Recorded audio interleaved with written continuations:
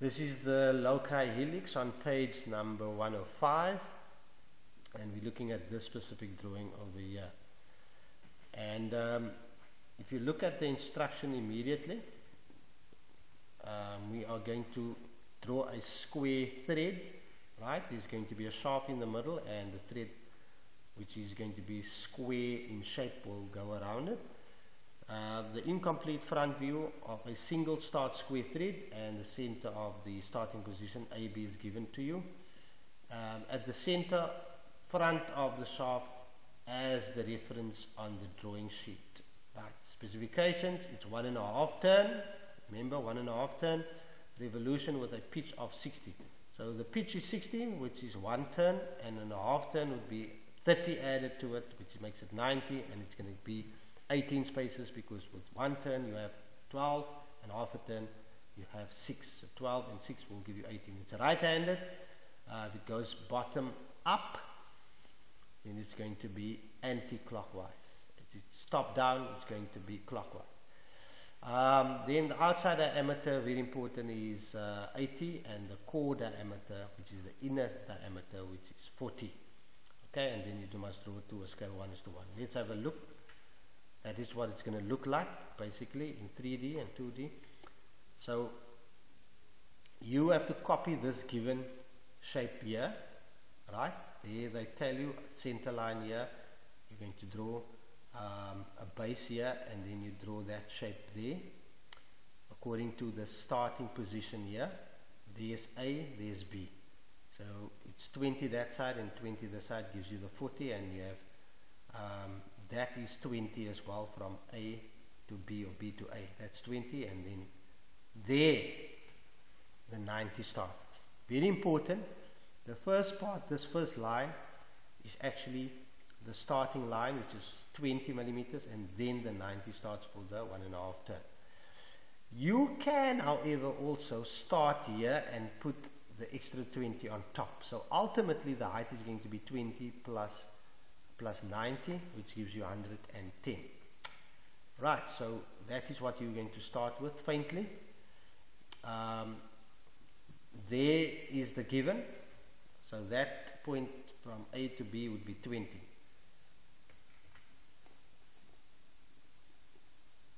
So you're going to draw a circle around it. The circle on the outside, remember, is 80 diameter, and this is 40 here. Right? That leaves us with 20 this side from here to here, and 20 that side if you really calculate it. This 20, and then the 90 comes on top of this 20 that you see here. So 18 spaces will be here from there, from the top point of that A there. Right? If you say 90 divided by 18, that gives you 5 spaces. If this is 20 here, 20 divided by 5 gives you 4 spaces. That's why we have 1, 2, 3, 4 spaces, and then you have your 18. So ultimately you're going to have 4 plus 18, which is 22 spaces you are going to have in a space of 110, which is 90 plus 20. I want to make that very clear. All right. But now you need to remember that A represents 2 points. B represents 2 points, each one. Why am I saying that? A represents a point on the outside circle, and A represents a point on the inside circle. B represents as well a point on the outside, and B represents a point on. So you're going to have 4 points moving away. 2 on the inside and 2 on the outside. Let's see first. There's your outside one, A. So you go from here, plot. Remember, this is bottom up, anti-clockwise. That arrow should actually, this is seen from the top, but this actually goes that way. So you plot anti-clockwise, like I said, from bottom up, from having a right-handed bottom up, anti-clockwise. Even if that arrow shows, they say you must go the opposite of the top curve. Okay? So opposite of the top curve. So there you plot till there. Right, so you plot here till there, that's 1 turn, and that's half a turn till there. And now, secondly, you plot the same point A on the inside circle here. So it's going to take a lot of construction, right? So there is a figment of the first line that that you plotted. You can draw it in as a faint line. Please, you must draw it in as a faint line, right? Or track it with a faint line. Don't darken it yet. The reason how you can actually make sure that your drawing is not being done incorrectly is to track it here, that when it gets to the outside here at that point, it links up with that outside point there. That middle will specifically cross or coincide at the center point, and you will find the most outside will link up with that outside. Middle again crossing, same point, and that point will in fact meet up with that point on the outside, and they will finish at the top. That's how you know that these points are plotted correctly. Okay, then we're going to go to B. You're going to plot, I've left the trace there of both. You're going to plot B on the outside. So now it becomes very busy. And you're going to end up here. Why? Because B is 20 lower, 4 blocks lower. So you're starting 4 blocks lower than A. So you're going to finish off at B there. Right? 4 blocks lower. That's on the outside. And then you're going to do one on the inside as well. Look here.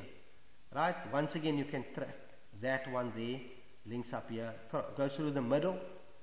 Right? Everything goes through the middle. And you can actually track here. That is in line with that. Through the middle. That's in line with that. And they all end up there. The green one. Right. Then, now it is time to darken. So, the first set of lines that you will darken will be that line there. Look where my cursor is. That line there, connecting that point, and that line there is going to be the first lines with you. Right? And you're going to connect that line, follow it, that meets up with that side there, and this line meeting up with that point over there. Then you're going to move down, because this is half. It starts here. Darken that line till there. In fact, do this line first, and do 2 lines, the one on top and do another one at the bottom. Right? You can see that how that now curls, which basically means it's in front, it's going to go behind, you won't be able to see it, and it comes out in front and it's going to go into behind. Right? And this here is your shaft, so it's going to disappear somewhere here. So that line is going to be disappearing there, and it's only going to come out. It won't even come out. It's going to come out somehow. It's going to go and stop here. You won't be able to see it actually. And this point is going to come out here. So let's see. There we go. There it comes out that side. This is going to stop there. That's also going to stop there. That's going to come out in front, and it's going to go and hide behind the shaft again, and it's going to stop here as well. There you can see that curve. Leave the faint lines, and in fact you will be able to see how it curls around, and for it to finish at the back there. Okay, one turn till there and another half of one till there. I hope that makes sense to you. This one is, however, very tricky. And then of course you must fill in the shaft. The shaft blends in with that part there, that blends in with that part there, and upside down blending in with that part there, and that just goes and finishes up at the top and bottom here, that little piece there as well.